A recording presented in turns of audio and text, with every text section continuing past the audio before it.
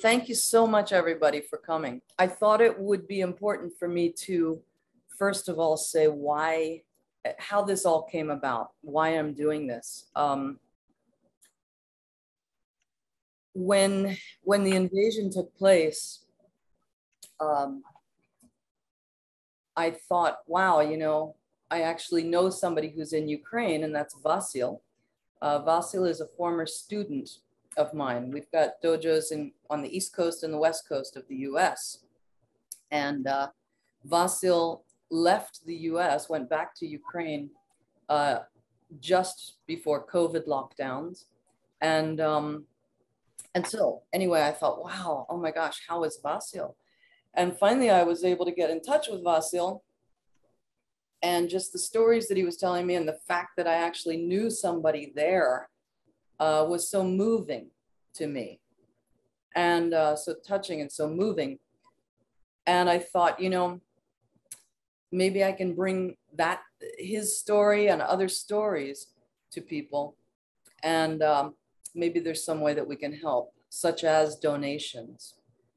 That brings me to my next point. There are 2 ways to donate today. If you haven't yet, or you would like to do more, the registration page then takes you to a thank you page. In fact, Ben or Chris, if you could send the registration page with -thank-you. And I want to explain one of the ways to donate. It might be a little confusing. So the one way is, of course, just donate.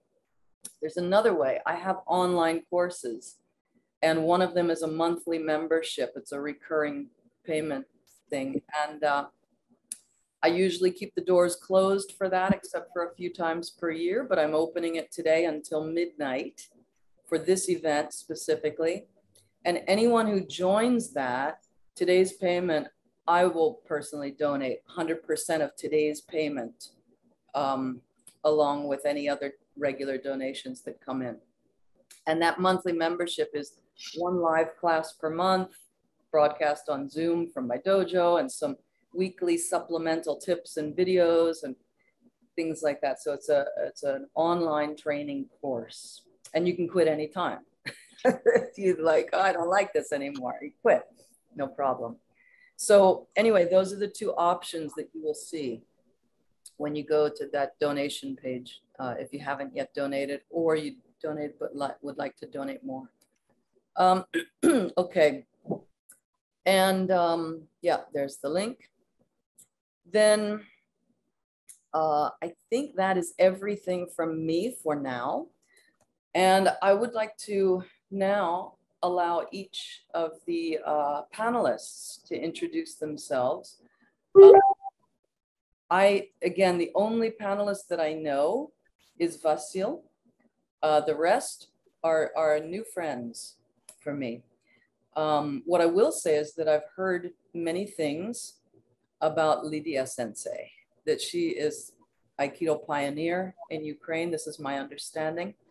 So I would like to begin with Lydia Sensei, if you're ready. Could you give us an introduction of yourself, please? Who you are, why you're here, what your connection is. Hi, yeah, my name is Lydia Wolanski. I started Aikido in Montreal in 1972, so I'm kind of the Methuselah of this group. I came to Ukraine the first time in 1991, about a month after the coup that collapsed the whole Soviet Union. And I came actually with an Aikido group. That was my introduction to Ukraine. So we taught in Moscow, in Pskov, in St. Petersburg, and in Kyiv. And I fell in love with Kyiv when I first saw it. I thought I might visit for 2 days and that would be the end of it. In fact, I've been living here for the last 30 years. So I taught Aikido here actively from 1992 till almost 2000, and then pretty much been retired since then.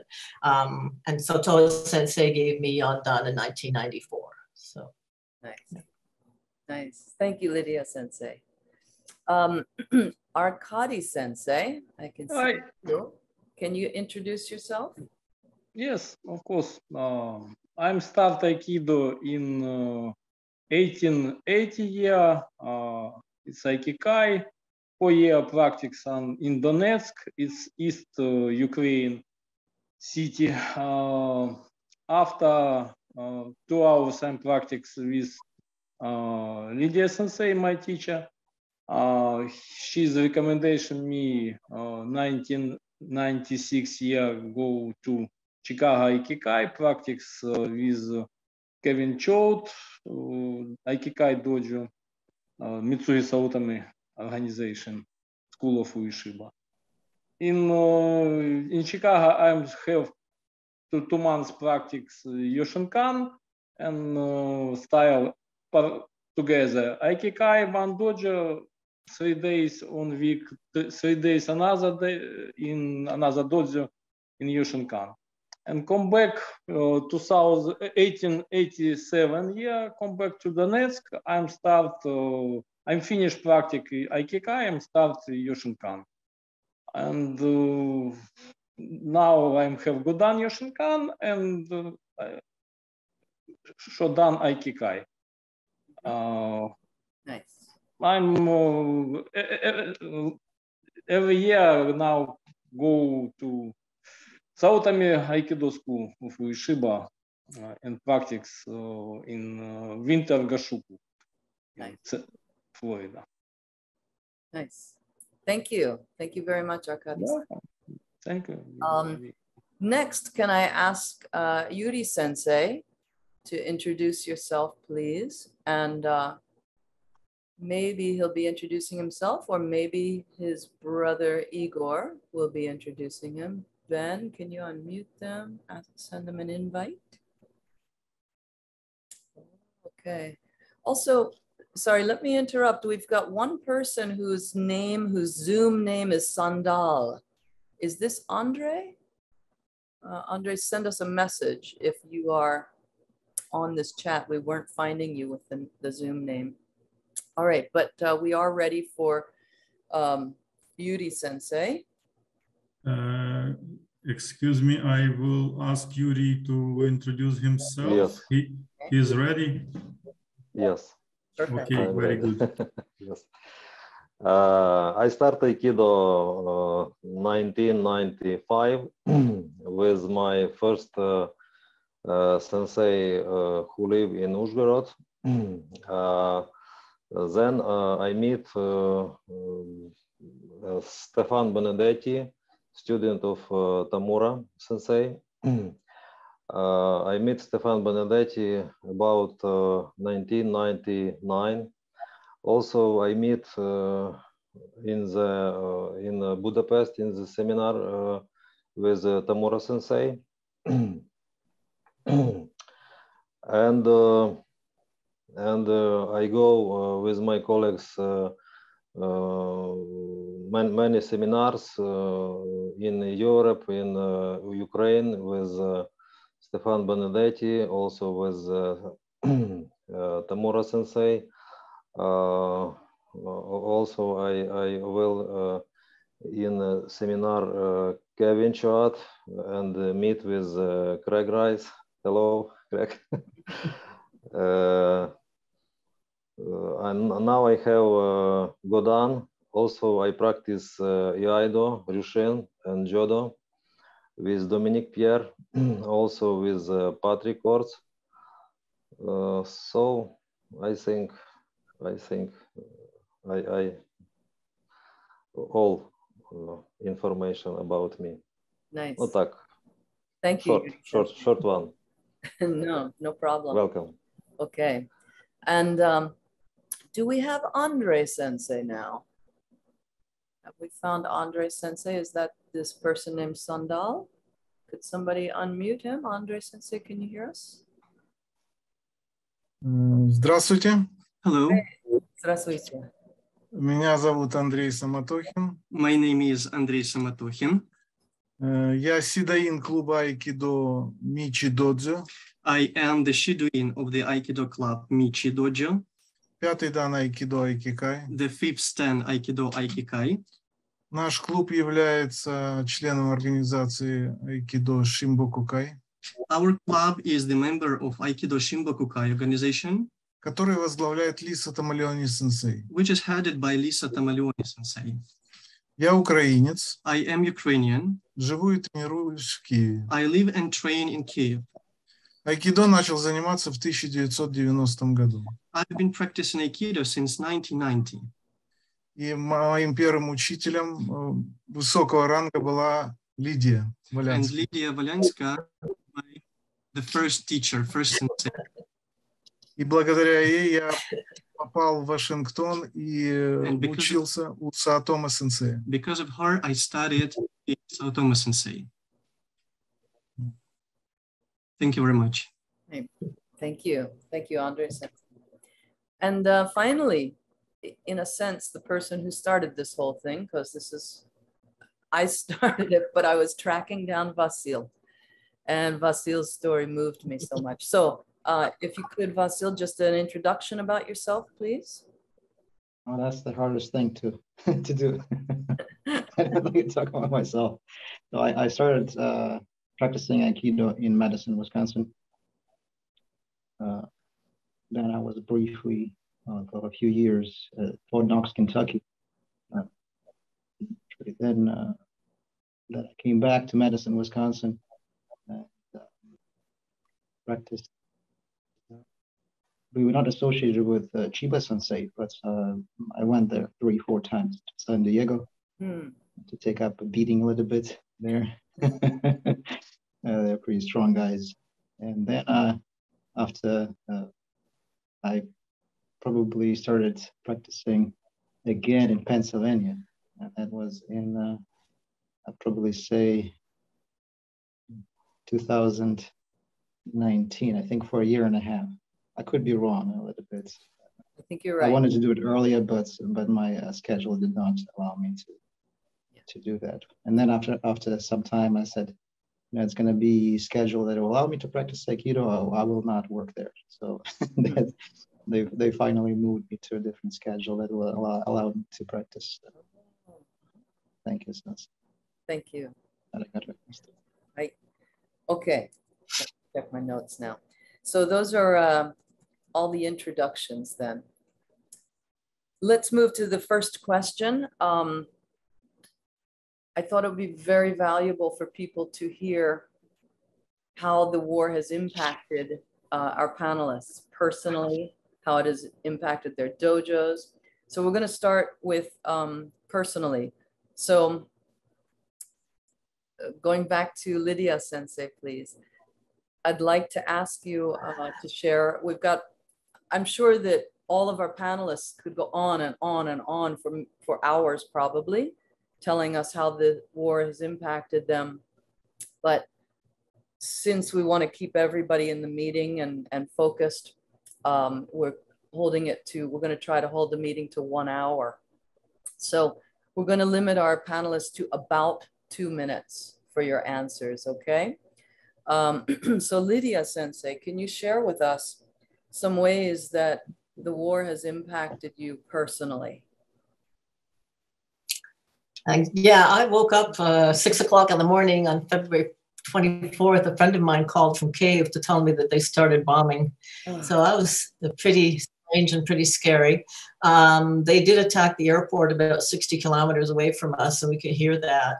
But basically, where I live in the Carpathian Mountains, we haven't been under physical direct threat so far. The closest attack has been maybe 5 kilometers away. So I started basically opening my house to IDPs and refugees. And the first few people that came through continued on to like Romania and other places. Some people went to Latvia, some people went to Romania. And other people stayed, the Kyiv people left in April, went back to Kyiv because they felt it was safe enough. And I have a family from Kharkiv that is still living in my guest house. So they've been there for 4 months at this point. So that's been the major impact of the war for me, and of course, occasional gas rationing and stuff like that. But it's nerve-wracking. But you know, my situation is safe, and I don't have a dojo, so it's not affecting my dojo. Okay, thank you very much, Lydia Sensei. And Arkady, can we ask how it has impacted you personally? Personally, its war started 8 years ago, 2014, in eastern Ukraine, Crimea region and Donetsk, Lugansk region. And now it's this February start second level escalation, this war, and but it's only second level. I don't know, 3 level, 4 level. I think it's not short war. I think it's long. But I'm being in shock at first 3-4 days in February. I don't want to attack to capital to Ukraine, Kiev. I don't believe this, but it's for me being in shock. After a little bit adaptation and every day get used to slowly, no problem. Now in Kiev, normally life, not so much problem. Sometimes being attacked, but not hard. In East Ukraine now so much. East and the South Ukraine now so much attack. Yeah. I think good idea for your organization this meeting, and maybe next time you invite Aikido instructor in East and South city. Yeah. It's now it's very hard time for this region. Yeah. West and then the Kiev, no problem. Mm-hmm. Yeah. Okay, thank you, Arkady Sensei. By the way, everybody, Arkady Sensei mentioned that maybe next time we can do another event inviting instructors from the East and the South, the areas that are more hard hit. Craig Sensei in Santa Barbara was kind enough to introduce me to a lot of people. Yuri Sensei also introduced me to a lot of people, but many of them I did not hear back from. So we ended up with this panel, and I have no idea, but I suspect that some of the people I did not hear back from is because they're in a very hard hit area. Maybe they didn't have internet. I don't really know. So I like your idea, Arkady Sensei. And I'm absolutely interested in doing that if it's possible. So thank you very much. I think it's possible. Okay. So I already have homework. Okay. Yuri Sensei, can you tell us how the war has impacted you personally?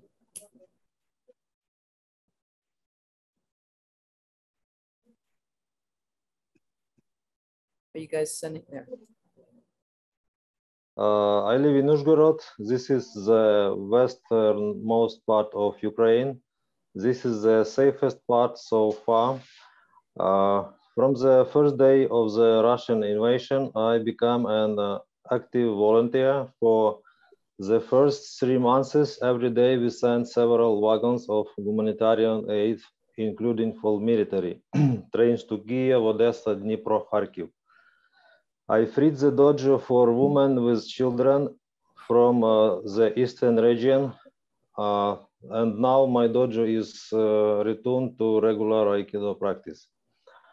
I must say about my friends who are with us here now.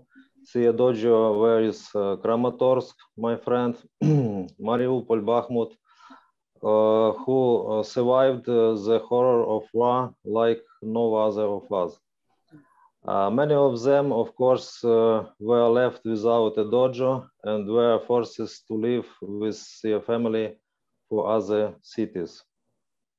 It's unfortunate that this time is not opportunity to at least briefly hear them. Hear how the war affected their dojo and their lives, but we hope that next time we can hear them. Also, I am very grateful to Leah for organizing this meeting, and grateful to everyone who supports Ukraine in any way. Thanks very much, and I am wanted to say that's all. Please, next. Thank you. Thank you, Yuri Sensei. Welcome. Okay. Andre Sensei, can you share with us how the war has impacted you personally? Ну, война – это большое горе и большое испытание. War is an unbearable grief and great challenge. Она начинается внезапно, даже если понимаешь, что она неотвратима. It starts unexpectedly, even if you understand its inevitability.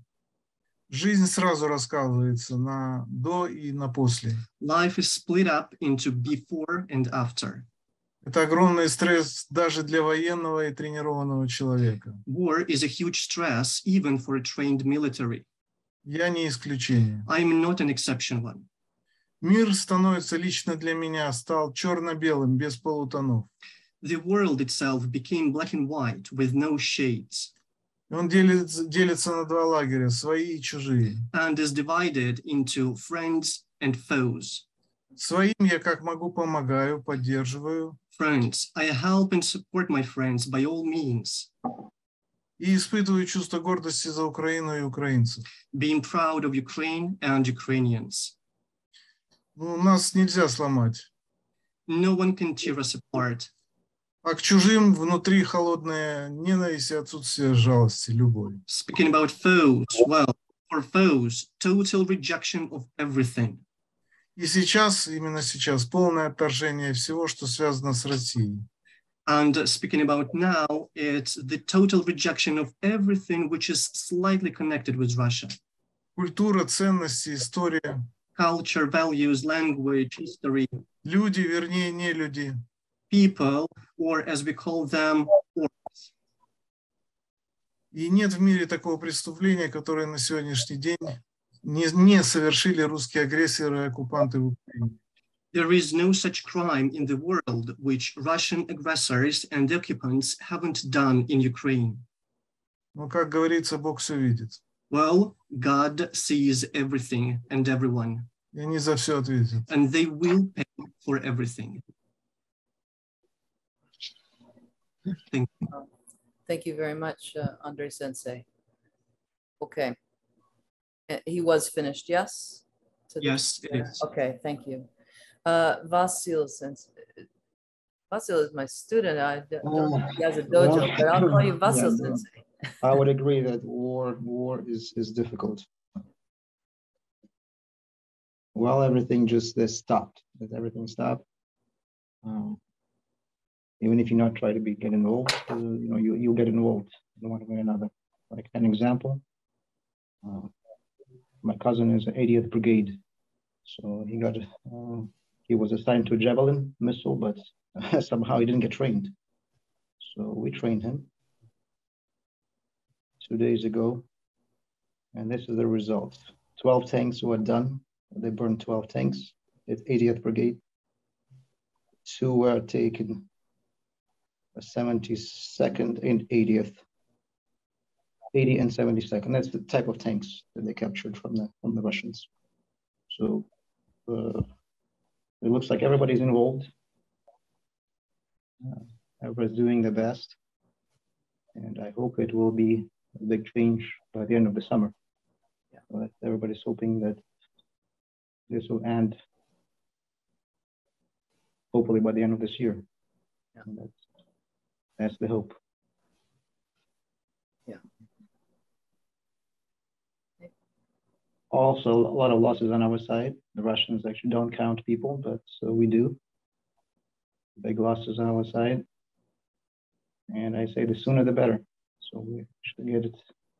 This war has to be won before the end of the year. Everybody hopes. And as long as the West continues to send the support that Ukraine needs, that's everybody's hope. The war starts and ends at some point, so we hope for the sooner ending of it. Yeah.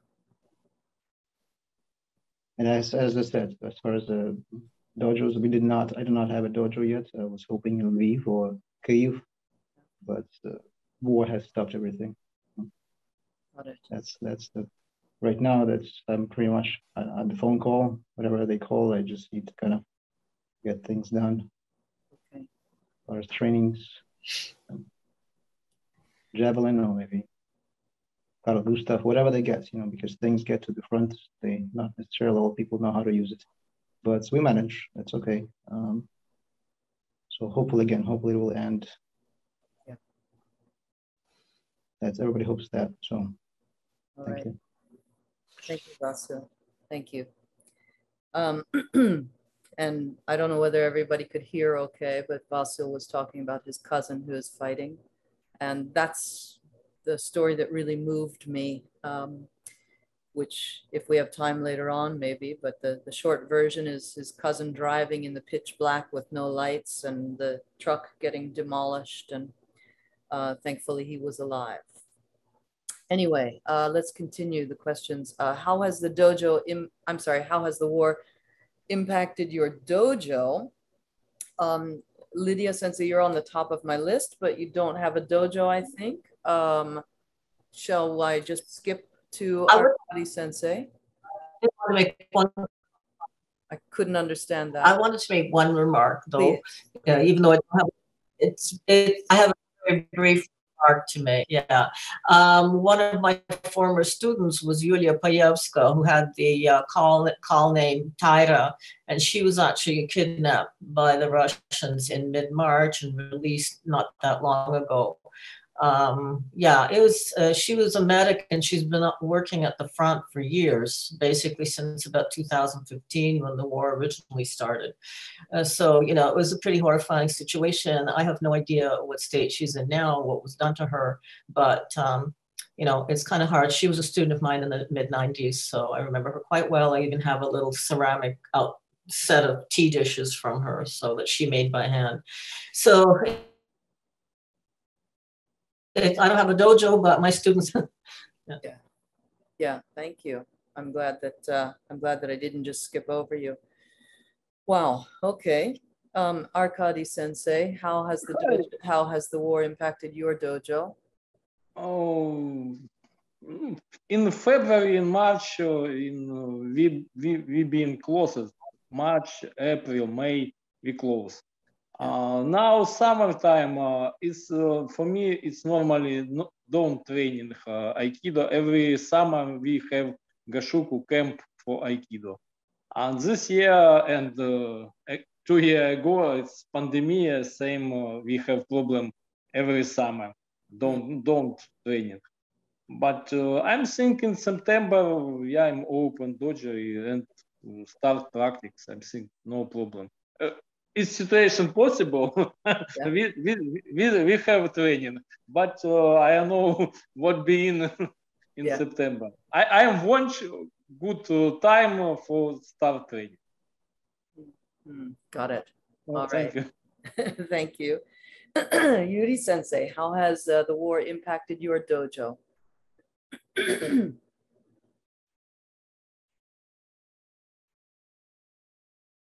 Yes. As I say, my city is the westernmost part of Ukraine and the safest part now. My dojo from first day, I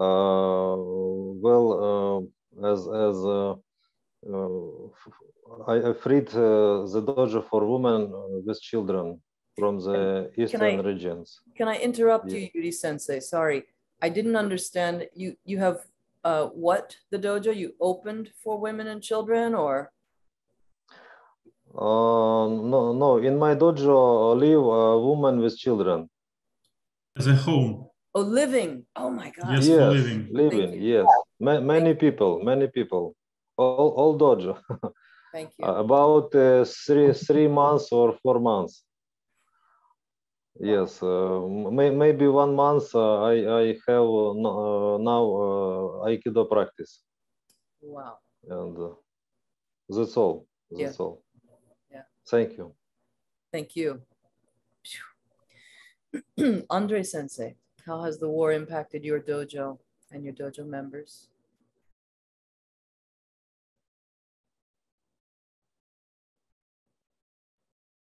Can we find Andre Sensei?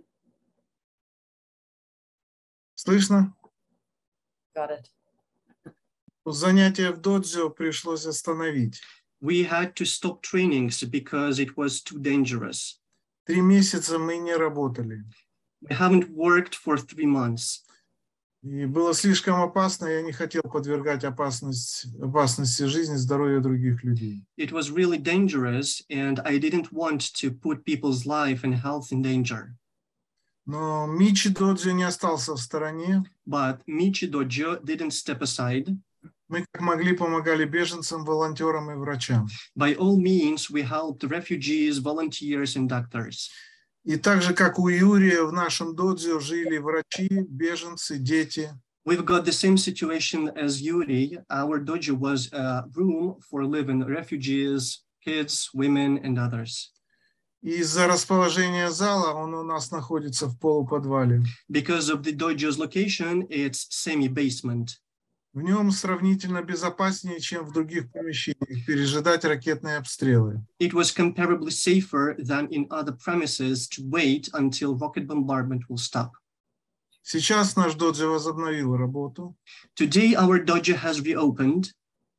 Но на занятия приходит 1/3 часть от довоенной численности. Only 1/3 of pre-war capacity is practicing now, but I'm glad of that too. Но я этому рад. Люди устали жить в страхе и в постоянном напряжении.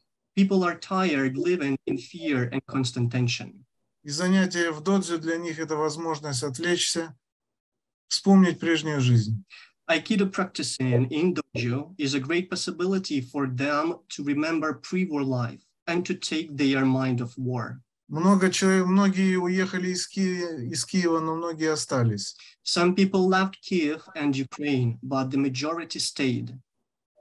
Ну, как это не горько сознавать, но война объединила нас и проявила в каждом хорошие и плохие черты.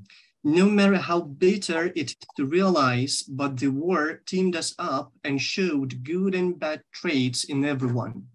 К сожалению, у нас были и те, кто поддержал агрессора. Unfortunately, we even had those who supported aggressor. С ними мы без сожаления расстались. With no regrets, have parted with them. Я горд, что почти 100% тех, кто занимается в Мичи, оказались настоящими патриотами. I'm proud that almost 100% of members of Michi Dojo are real patriots, and no one step aside. И сейчас те, кто занимается в доджо, часть из них на фронте, кто-то стал волонтером, и каждый делает то, что может для победы. Some are on the front line, while others are volunteers. Everyone do whatever it takes for our victory. That's it. Wow. Thank you. Thanks very much. Vasil-san, would you like to, I know you don't have a dojo, would you like to respond to this question, or shall I skip to the next question? Okay, let's move on. Yeah, okay. Vasil has yet to start his dojo. So the next question I'm very interested in. I'm interested in them all, but anyway, the next question, how has the war impacted your view of Aikido and, sorry, let me get the whole thing, and its importance in your life and the lives of your dojo members? So again, how has the war impacted your view of Aikido and its importance in your life and the lives of your dojo members? So let's go back to Lydia Sensei, please. Hi. I've always found the principles of Aikido rather important in my own life, and the idea of being harmonious and finding ways to resolution. Unfortunately, this war has shown us that the peaceful resolution is not possible with all people, especially if you're dealing with a lawless, aggressive people who are basically determined to kill you. Sometimes you just have to shoot them, and that's it. Thank you. Sorry. No. Yeah. Shall I go to the next person. You seem like you're finished, but that was pretty heavy duty. I can go. It was very Yeah, that's it. very intelligent, and I can go to the next panelist, or I don't want to cut you off. Yeah, go ahead. Okay. Powerful. Arkady Sensei. Hi. My student and instructors go in after start this war, and I'm thinking March.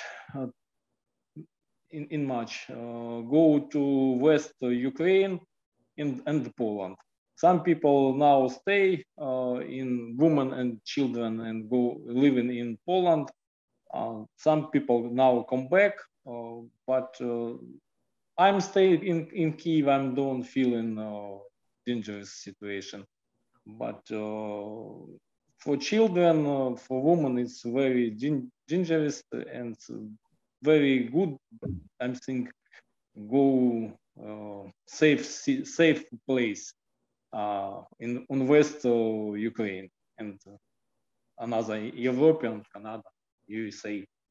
Why not? But I think so many people come back, and I think another people don't come back. But it's life. It's people must be think what he do it for children, what future for children. Every time live and wait in for children wait attack for Russia. It's not normally. Adults no problem. For children is not. No good for psychic, for mind. Yes, yeah. And now I'm thinking in September be an okay situation. We start and coming new students, and it's help for body and help for mind. Practice Aikido. Yes. It's different practice. People go in dojo training and change and clean body and clean mind. Yes, thank you very much, Arkady Sensei. Yuri Sensei, how has the war impacted your view of Aikido and its value? My brother help me with translate, please, because I will try. Yes. Знаете, когда война и когда надо думать и спасать чьи-то жизни, потому что кто-то просит, что-то надо ему помочь достать и привезти, и чтобы человек это получил, и либо это... War is changing our life completely. All the tasks are differ much. During the normal life, we live with our idea, with our thoughts, but when war coming, the other very necessary task appears. То есть, поскольку доджо занято было людьми, которые там спали, то, соответственно, тренировки проводить нельзя, но волонтерством пришлось заниматься с утра до вечера, помогать нуждающимся. В основном мы на военных была, скажем так, направление. The situation forced the dojo was given to the people who needs for living, and the most activity was done to help our military, our soldiers to support them with their needs. Но, конечно, как только доджо открыли, все уже давно просили, и много переселенцев приехало, тоже звонили, хотели, чтобы дети чем-то занимались, то как только возможность появилась, я начал тренировки, ну и также параллельно, тут у нас в нашем городе все волонтеры, так что тут нельзя было чем-то другим заниматься. And as Arkady said previously, Aikido practice is very good medicine to clean up the mind and to refresh the physical body from the horrible thoughts, from everything bad. Aikido helps to stay with good mind. Могу много говорить, но буду экономить время всех, так что спасибо за внимание. A lot. I wanted to say a lot, but let's others say the feeling. All right. Thank you. Thank you very much, Yuri Sensei, and Thank thank you, Igor-san, for helping. Next, Andre Sensei, please. I'll repeat the question again too. How has the war impacted your view of Aikido and its importance in your life and the lives of your students? Это непростой вопрос. Not a simple question it is. К айкидо у меня отношение не изменилось. My attitude towards Aikido didn't change. Скорее наоборот. Well, vice versa. Война лишний раз доказывает важность и необходимость такого искусства в жизни людей. The war proves once again the importance and necessity of such martial art in people's lives. Она ясно показывает, к чему приводит агрессия, если ее не остановить. It shows clearly to what anger and aggression could lead. Но что-то не срабатывает должным образом. But something didn't work in a proper way. Я сейчас говорю из собственного опыта. Today I'm speaking only about myself. Айкидоки в основном за пределами Украины разделились на 3 лагеря. Aikido practitioners divided mainly into 3 groups. Первый, их большинство, The first one, the majority, как настоящие воины света, активно выступают против агрессии России. as true warriors of light, actively oppose Russian aggression. Стараются помочь нам всем, чем могут, не боятся открыто говорить об этом и имеют смелость назвать Россию агрессором и оккупантом. Try to help us with everything they can and not being afraid of speaking freely about Russian aggression, calling Russia aggressor and occupant. Вторые, их меньшинство. The second group, the minority, В основном это россияне. mostly Russians. Они активно поддерживают войну против Украины.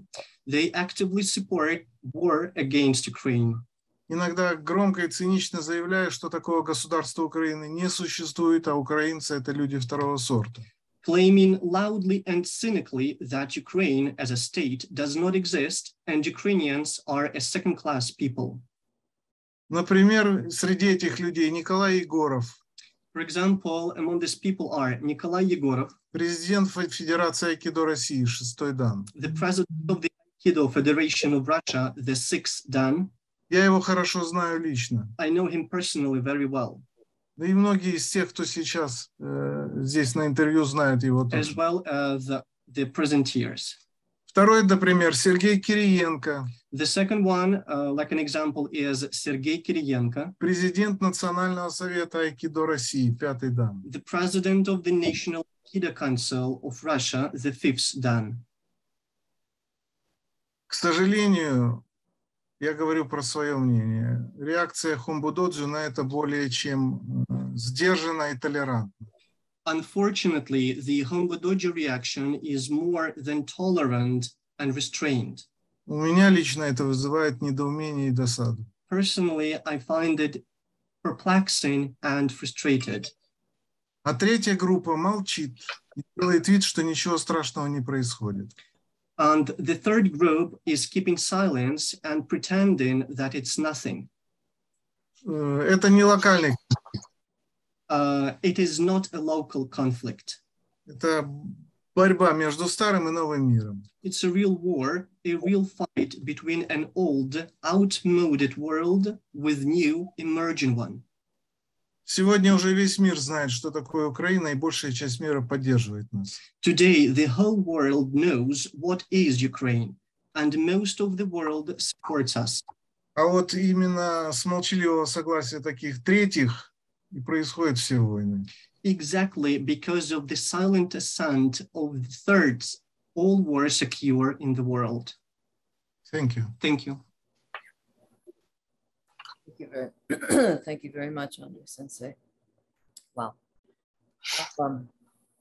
Vasil, please. How has the war impacted your view of Aikido and its importance in your life and the life of students, if you have any? Thank you. Thank you. I usually contain it to myself. It's hard to talk, really hard to talk. Yeah. But to try to put it in a few minutes, when the war started, I was trained, you know what, everybody in the military, I was told we are to teach you how to kill professionally. I was told that in Fort Knox, Kentucky. So they did fulfill the promise. They taught how to kill. I was well trained. So it took me a while to put this demon in a containment box. So during the first 2 weeks, the rage was, I was enraged. Everything I was thinking is just to kill as many of invaders as I could. And a lot of hatred and rage, a lot of it. So I felt like the demon is getting out. That's urge to kill. Just I couldn't control it. Wow. That it was kind of eating me from within. And at one point I said, listen, I cannot just do nothing. I said I would support Lydia Sensei in that. Again, she said at some point, when they come to kill you, so it's just you kind of let them kill you, or you just defend yourself. So you've seen everything that happened in like in Bucha, Irpin. That's by Kyiv, the suburbs of Kyiv. Women were raped, killed. Children were raped and killed. So this is just try to absorb it. So it's hard to, maybe in a different country, you just don't feel it, but think of it. So it's they declared a genocide in Russia. They declared it on the state level. So they say this nation doesn't exist. They want to resurrect the Soviet Union to 2.0 or the Russian Empire, the Federation, whatever you call it. Remember that Simpsons cartoon when the Russia just changes on the table? There's a change of and in the UN meeting. That's a Simpson cartoon. And so when there's Russia, and it turns into the Soviet Union, and it's like, so they were right about this in 1997. So basically, that's that thing. The Soviet Union fell apart, but the whole country, again, this thing remained. So the KGB, like freak, he's in charge. Nuclear weapons altogether. Just again, they just decided we would dictate. We will have that's the Soviet Union in more or less the same borders. So it's pretty clear. So they just won that. As far as how it's affected, again, it took me some great effort to put my own demon back into the box, because literally you can kill, but it's if you're doing from rage or hatred, it will consume you from within. So it took me a great effort to put it down. It just clicks. I don't know, I'm not sure, but again, just once you're trained, it just it's hard to contain for me.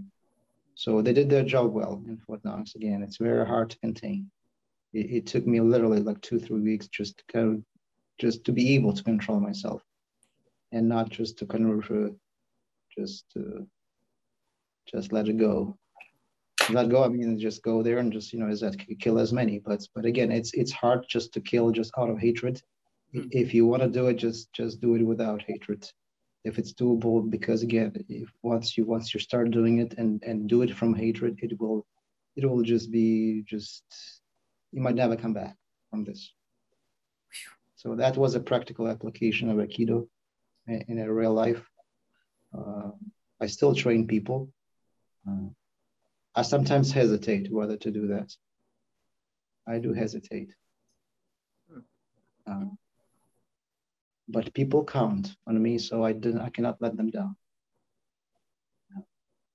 My cousin says, I have this javelin. I said, the javelin is ready, operator is not. I said, брате, через 2 години будемо говорити. We'll talk in 2 hours. I need to get ready. That's at 264 pages. But things need to get done. Again, I sometimes do hesitate whether to do it because basically it's just training people how to kill. I do not know. But on the other hand, you cannot let those people be killed because the Russians will plow through and they would kill as many. It's just, I agree with Lydia Sensei. If Ukrainians don't resist, there will be no Ukrainians. That's clear. That's clear. At least those like 10% or 20% that would resist, if they kill those, obviously they would be able to control the 80% because those people, not everybody's willing or able to fight. That's about 10 to 20% of the population. So, and yet again, that's about probably the percentage of active people. Like you can call them warriors, not warriors, but that's basically the percentage. So I say there is a certain obligation. Sometimes I have doubts, but I still think that people have the right to resist. It's called like a just war, I guess. I don't know. Whatever we call it. That's how it affected. And that's how Aikido, in my opinion, played, because Aikido is a non-violent martial art, a mix with killing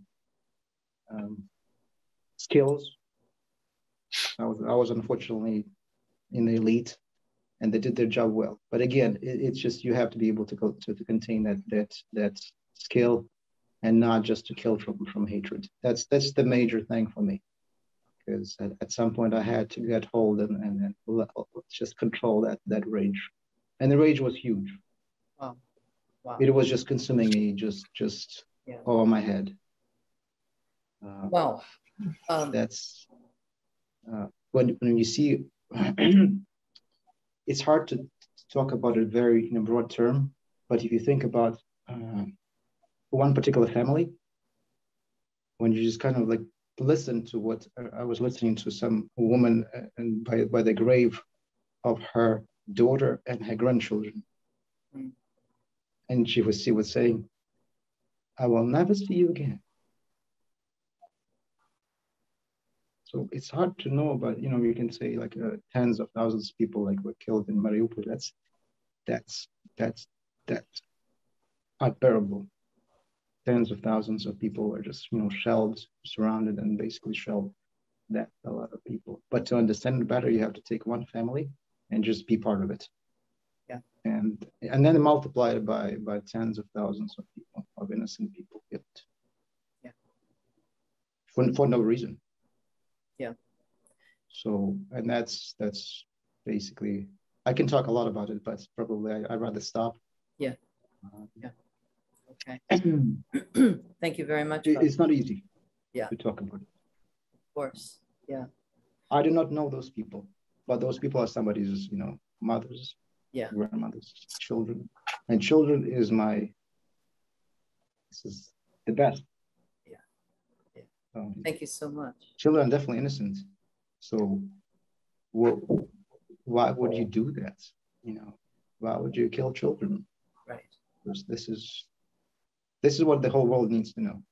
That's why it has to end as soon as possible with as few casualties as possible. It has to stop. Obviously, the only way to stop it is to throw them out and just get do it with weapons. So be it. But it cannot last for a long time. This is just I say it has to end, but so if it takes more weapons and stuff, so be it. Yeah. Or they can stop at any time right now. Just stop it. Don't do it. Just withdraw. Nobody wants to humiliate Putin. Nobody's. Just leave. Yeah. Just go. Yeah. Just leave. It's not your land. Yeah. People don't want to live in the Soviet Union. Yeah. Okay. Just go. Yeah. Because I believe the Ukrainian will win. It's not a just war in my eyes for the Russians. That's not a just war. They have nothing here that is theirs. Nothing. Yeah. Okay. So I'd say if I had to tell them just to stop it, just leave. Yeah. It will end in our victory, but again, Yeah. I hope at a lower cost. Thank you so much, Vasil. Thank you. I want to go to the final question, if that's okay. Yeah, I think this, I don't know about everybody else, but for me, this was very, very powerful listening to your experiences. And thank you for sharing some very personal feelings and things. Chris and Ben, am I on the spotlight again too? I just want to make sure that people can hear me and see me. So, okay. Sorry, I'm like really kind of, my mind was blown from everything that Vasil said. Our final question, and I want to make this one shorter. And I think that this question maybe could be the longest answer, but I want to try to keep the answers short so that we can wrap up. Please keep in mind that I am very open to doing another event because I think we're only scratching the surface today.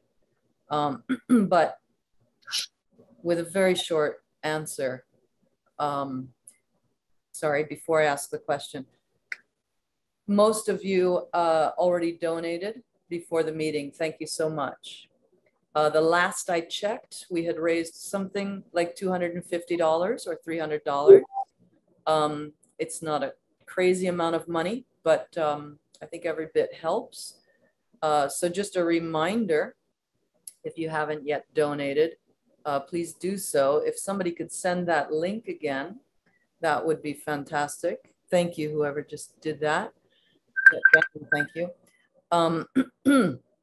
And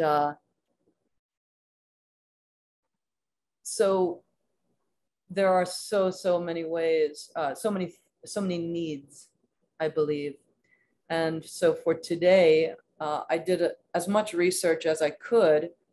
I've narrowed it down to 3 charities, Star Life and Aikido for Ukraine and Aiki Extensions. So these are the ones that I have targeted for today's event. But I want to give each panelist a chance to say how we can help. You know, is it, you know, we can donate money or send something or do more events like this, or just your quickest answer, 20 or 30 seconds. How can we help? What's the best way to help? Lydia Sensei, can I have you go first? Is your Zoom frozen? Oh, her Zoom might be frozen, or I am. Nope, I'm okay, I think. Let's jump over to Arkady Sensei. Right. What is the best way for people to help? Is it cash donations or something different, or what? Leah Sensei, for me, thank you so much. I'm fine. I'm no problem. I'm think. How can we help Ukraine? Yeah. Yeah, I'm think so many people in West, in East Ukraine and South Ukraine have helped, and I think maybe Yuri better help organize these people. Yeah. Okay. Thank you, Yuri Sensei. What is the best way that we can help?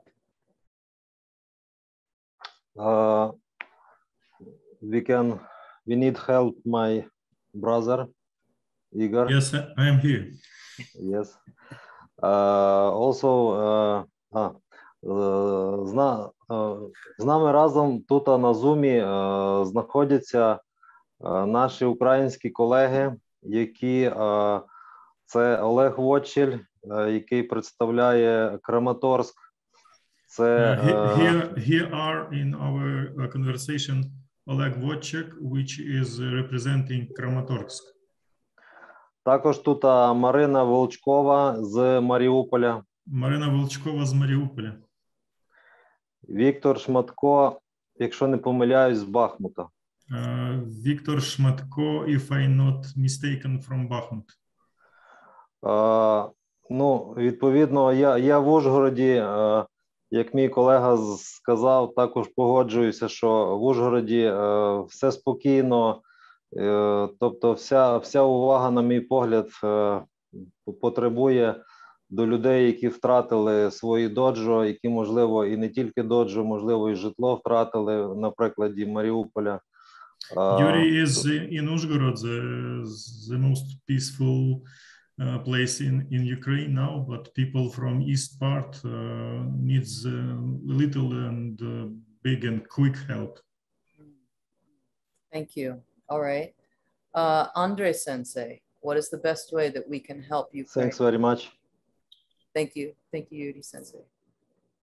Ну, для меня лично ничего, вы уже помогаете. Well, personally, not for me. You are helping already.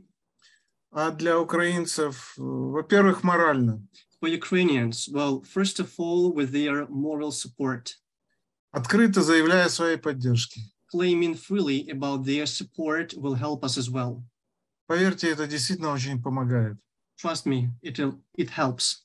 Во-вторых, материально. Secondly, materially. Это то, о чем мы сегодня говорим. So we have spoken about today. Нам сейчас очень нужна помощь, особенно тем, кто находится на фронте. We are in a great need of any kind of help, especially those who are on the front line. Я имею в виду экипировку, медицинские препараты и финансы на их приобретение. I mean equipment, medical supplies, finances to purchase them. У каждого из нас есть прямая связь с теми, кто находится на передовой. Almost every Ukrainian Aikido practitioner here has a possibility to contact directly volunteers or frontline commanders to hand over the help. Вот. Но я думаю, что лучше с этим справиться и ближе сейчас всего находятся Василий и Юрий. But I truly believe that Vasily and Yuri will do their best to help this. А помощь нужна, потому что очень разные ресурсы у России и Украины. Ukraine and Russia has got very different resources, the amount of resources, and the importance is crucial for us. Как сказал один украинец, российская армия просто очень длинная. As one Ukrainian told me, the Russian army is very long. И нужны средства для того, чтобы ее and we need some supplies победить. Я, пользуясь случаем, хочу сказать спасибо, благодарю вас, Лея Сузуки-сенсей. Leah Suzuki, I want to say thank you to you personally. И вашу организацию Aikido Kinkyukai International. And also your organization, Aikido Kinkyukai International. А также Крейга Райса за помощью в организации этого интервью. Also, I want to say thank you to Craig Rice for organizing this interview and help. И буквально пару слов. And if you permit, a couple words more. Я очень благодарен Лисе Тамалионе-сенсею. I am thankful to Lisa Tamaleone-sensei. И Хироси Икеда-сенсей. And Hiroshi Ikeda-sensei. Aikido Shinbokukai. And the whole Aikido Shinbokukai organization. За их поддержку. For their help and support. Спасибо. Thank you. Thank you very much. It is really important for us. Thank you very much, Andre Sensei. Do we have Lydia Sensei back again? Lydia Sensei, you were frozen before. I think she might have disconnected. Okay, okay. You're not seeing her yet, Ben? Okay. Let's go to Vasil-san, please. Actually, before I ask Vasil, one of the conversations that we spoke about, that Vasil and I had, was when his cousin was driving out of an area where he was being attacked on 4 sides. He was driving at night with the lights off, and every time there was an explosion, he would be blinded, and then it was even more difficult to see. And he said, we need a monocular. And so these things that I never would have even thought of, and I know there must be just such a huge number of needs. But anyway, so Vasil, I'd like to ask you the same question that I asked the other panelists. How can we best help? Thank you, Sensei. I actually I called a few people in the US after I spoke to my cousin. And I called the sniper school we organized about 6 years ago. They had one left. We haven't tested it. I sent it to my cousin already. So he hasn't tested it yet. It's only like 2nd generation monocular. We'll see how it works. So if that is enough, it's enough. But I'm pretty sure there will be new needs. As far as how people in the US could help, I'll just express what I think is right. I used to work for Russ Feingold in Wisconsin, a U.S. Senator, about 3 years. So he was in Foreign Relations Committee, I believe, Armed Services Committee, the Judicial Committee, probably about 4 or 5. So I say, since we elect the Congress, so I say I work already with a few senators. Tammy Baldwin in Wisconsin, Brian Fitzpatrick in Pennsylvania. I spoke to him personally a few times. Portman is a good senator. He's Republican from Cleveland, Ohio. I used to have a friend working for him, so we met a few times in DC. So I say we cannot, as civilians, we cannot supply the weapons. And you cannot just, the Russians just did not stop. So I say faster and more weapons, and because we can just deliver the medical supplies that are necessary, but if we do not stop it, the war stops only with the victory. One side or the other wins. That's part of war. So it's a just war for Ukrainians. Ukrainians are defending themselves. They're not in aggression. They're not aggressors. So I say faster and more weapons that were promised. They're on the right track. I was speaking to Congress about 3 months ago. I was asking for certain things.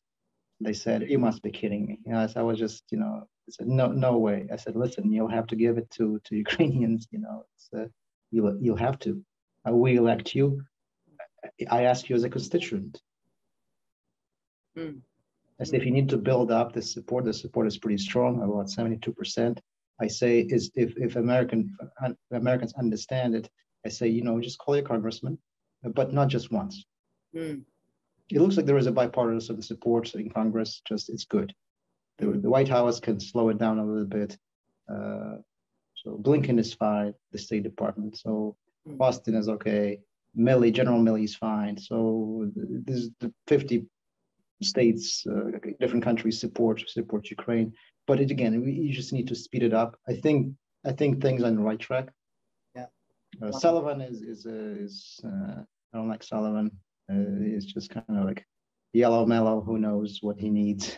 But it's just the war will not stop on its own. So I say, call, email, say, hey, did you supply what Ukraine needs? Just constant support until the war is won, and just then get off their backs.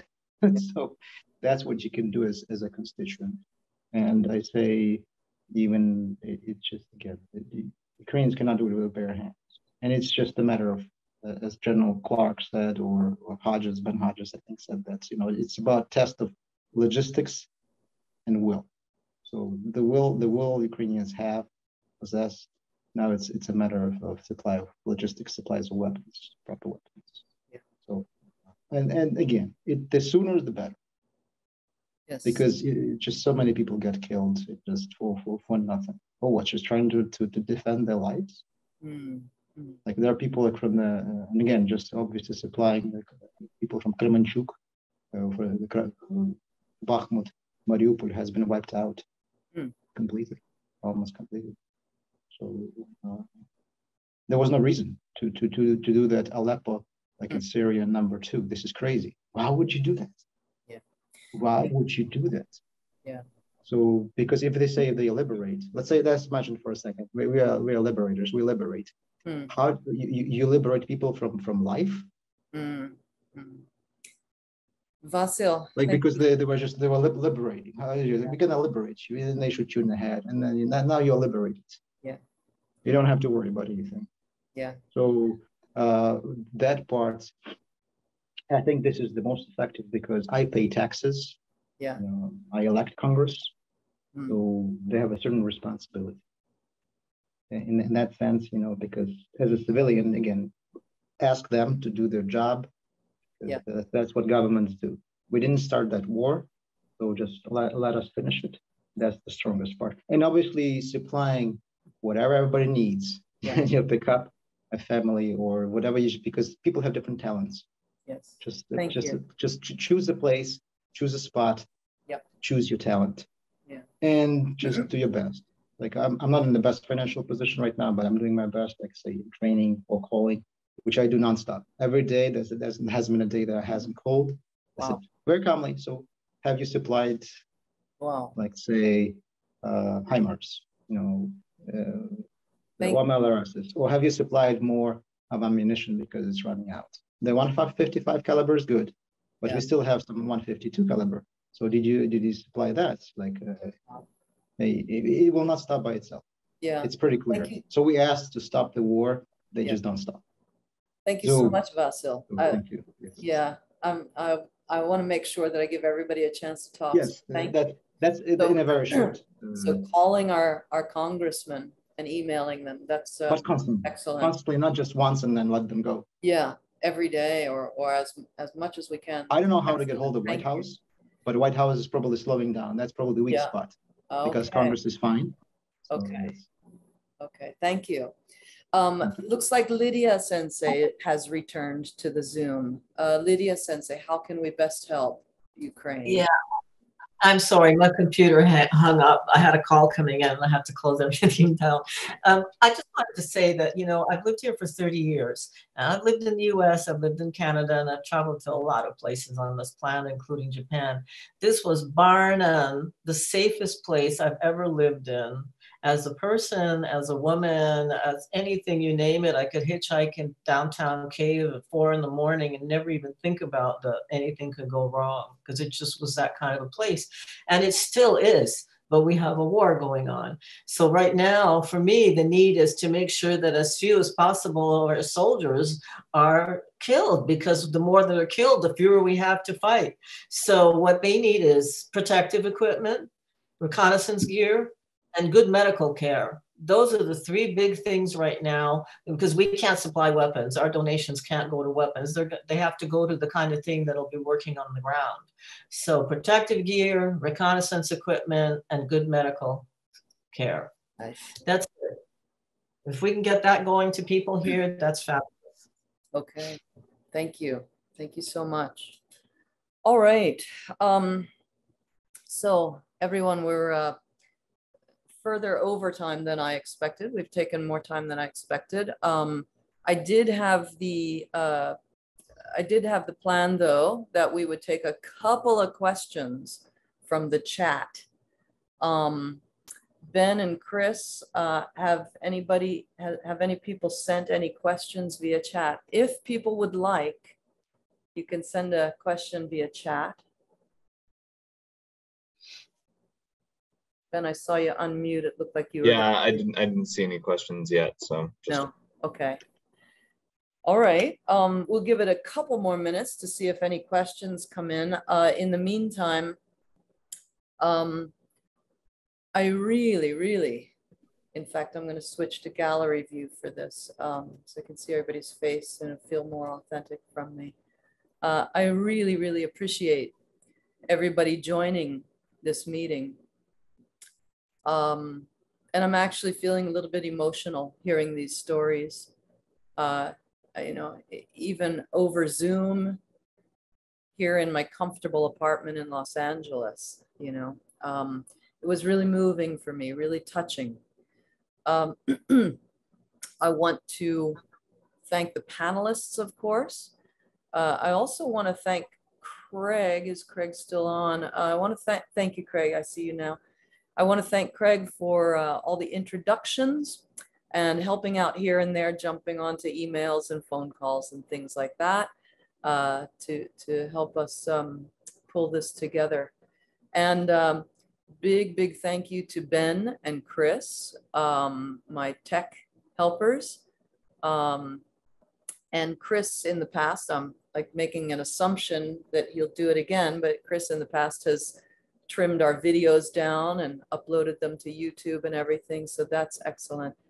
So without Ben and Chris, I would be really nervous trying to cover everything that we do. Thank you so much to those of you who have donated. I see that looks like another donation just came in. Oh, maybe not, but thank you so much to those who have donated. Again, the last time I checked, it was about $250 or $300. But that donation window will stay open.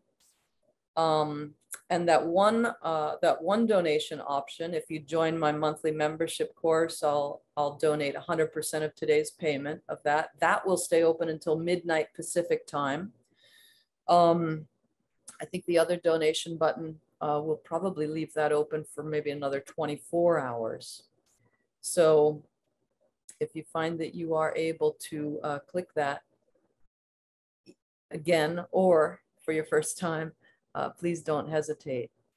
And if we don't have any other questions, Ben and Chris, any other questions? So one question coming. I think Lydia might want to say something. Okay. Looks like you had a hand up. Sure, Lydia. I happened to see a question go by from Jamie Zimran, who runs the Aikido School for Women in San Francisco, who actually brought our original group to Ukraine in 1991.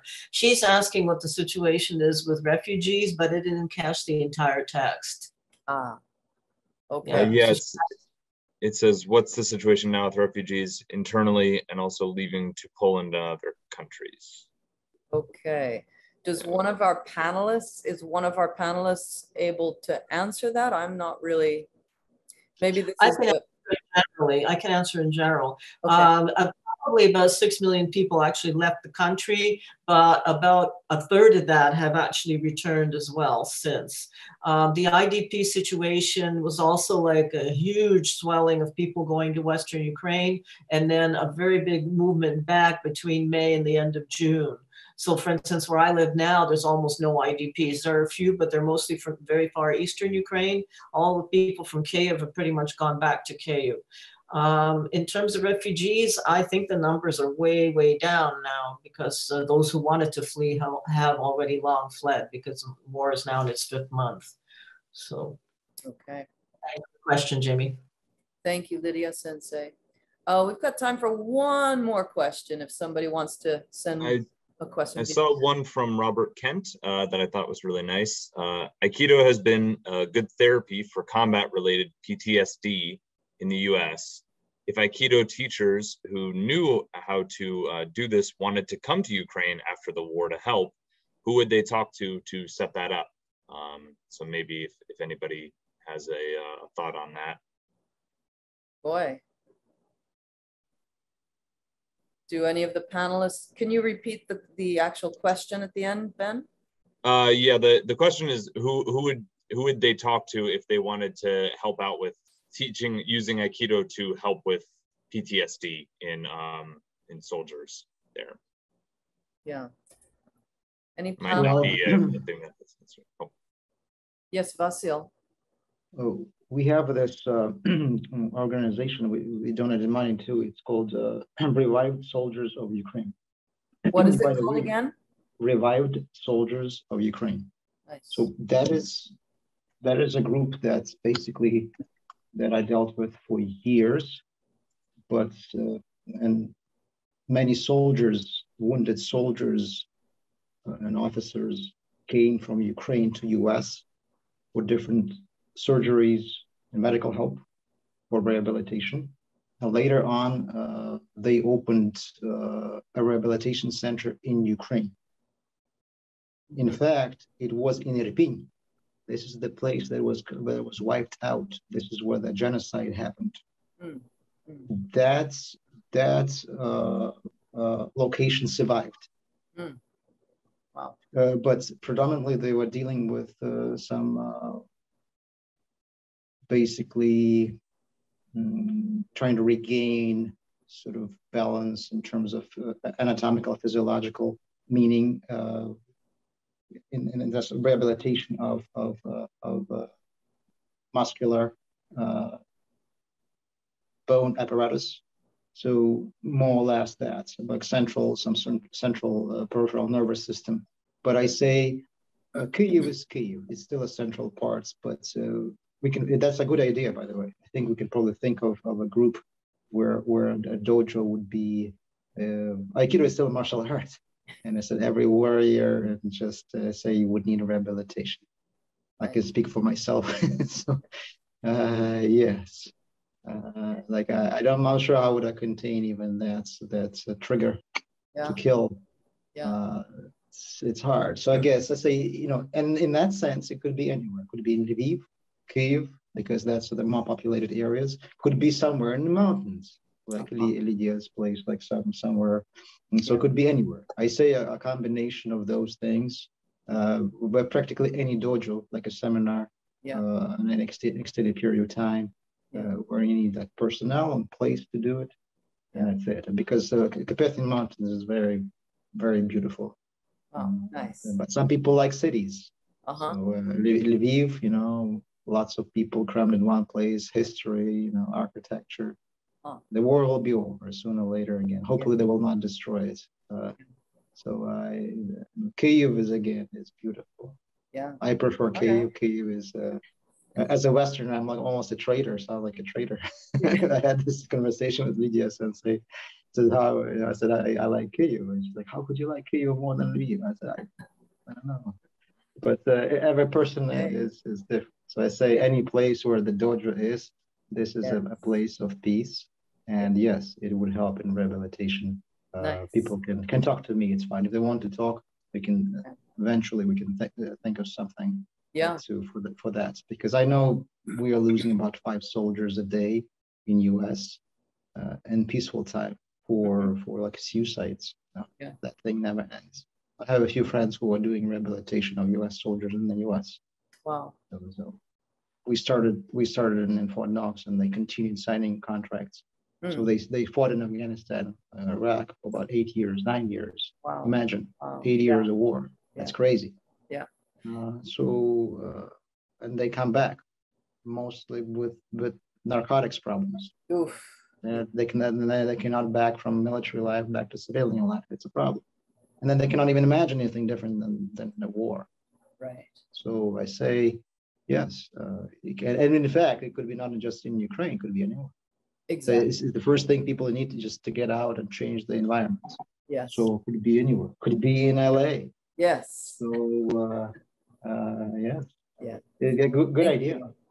Thank you. Arigatou gozaimashita. All right. Thank you so much, Vasil. So as I expected, this Zoom meeting could shoot off into so many different directions for another hour. This is very rich. So revived soldiers of Ukraine. Let's do this, everybody. An automated email already probably went out saying thanks for joining the event. And then I'll send I'll be in touch with everybody. We will post the link to the video replay for all of you, but anybody who missed this live, the live version of the event. And then let's continue and see if there's, see what shape a future event should take, whether it should be like this or maybe something that Vasil was mentioning. Vasil, I'm sorry, you had one more thing to say. I want to wrap it up soon. Let's say, who is present in this meeting outside of Ukraine? But if you can tell us. That's a good idea. Let's, now I just switched it to gallery view. Those of you who have your cameras on, if you can raise your hand if you're outside of Ukraine, just for the record. Yeah, and some people have their cameras off, Vasil. I don't know if you can That's see. okay. But yeah, here we are. And we've got a list of the participants, Vasil. I've got a list. So let's discuss. Maybe the thing for me to do is to make some sort of Facebook group also, or who knows. But let's continue after we turn off the Zoom as well. And we're not just going to turn off the Zoom and then that's that, and then I'll send the donations and then that's that. No, let's figure out what's next steps, okay? And who's interested in next steps. All right. Thank you. So before we close, anything else important that I'm forgetting? I think I've got it all, yeah. And all the panelists had a chance to say what they want to say. All right. Again, thank you so much to all of the panelists. Thank you so much to everybody who helped, the tech people and Craig Sensei also. So let's really spread the word. And be on the lookout for an email. Share this link to this video everywhere, anywhere and everywhere. Let's really spread the word and see if we can get even more people moved and compelled to help. All right? All right. Thank you. Thank you. It feels so strange to turn off this Zoom. It's been very moving for me. Thank you. Thank you so much. Thank you, Sensei. Bye-bye. Thank you. Bye. everybody. Bye. Bye.